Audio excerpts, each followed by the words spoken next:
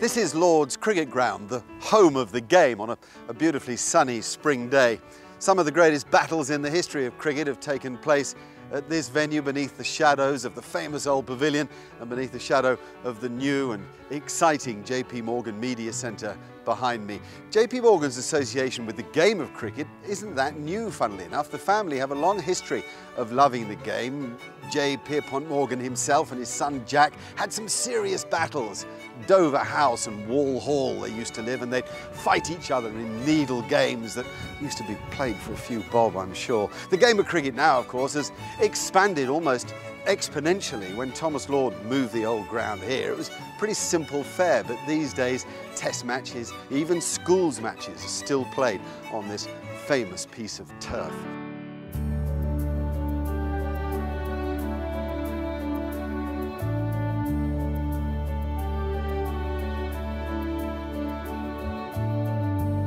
The museum here at Lord's is one of the very best museums for sporting artefacts anywhere in the world.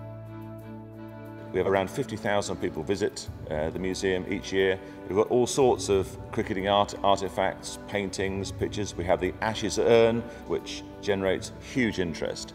We're delighted this year to be hosting an exhibition entitled Cricket's Crown Jewels, which focuses on 150 years of the Wisden Cricketer's Almanac. And we're only able to do that because of the partnership we have and the support we've had from JP Morgan.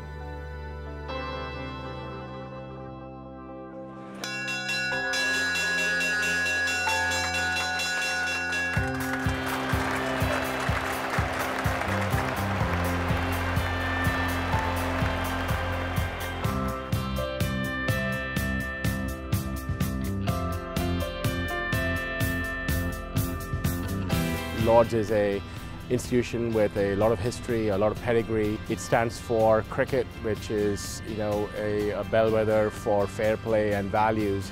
And a lot of that mirrors, what JP Morgan is all about. And when you bring these two iconic names and institutions together, it's like a marriage made in heaven. The reach of cricket is pretty far, and by the sponsorship, we wanted to basically attract a lot of our clients in all these parts of the world.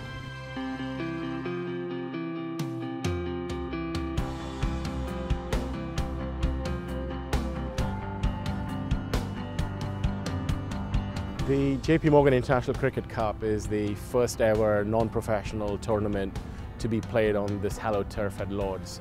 It is an absolutely fantastic opportunity. It's a money can't buy experience, and to have our clients from around the world, spend a day with us and have the opportunity to play here is truly unique.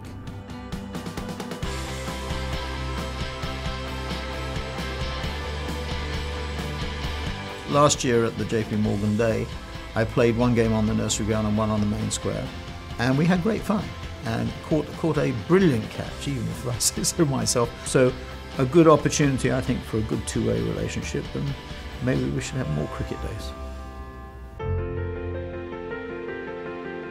The partnership between JP Morgan and MCC is a really creative one, and one of the best I've been involved with.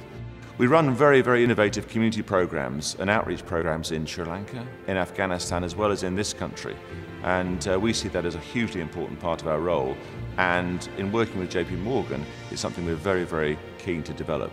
With the embodiment of the spirit of cricket, we do an awful lot of work with that, with Chance to Shine, and also with young children around the country. And we're custodians of the laws of the game. That's a very important part of our global role. JP Morgan prides itself on its philanthropic activity worldwide, and this sponsorship of Lord's has really enabled us to extend the reach of that philanthropic activity.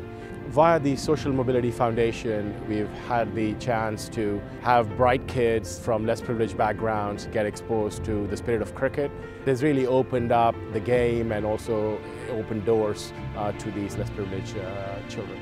And we look forward to the continuation of this hugely successful partnership.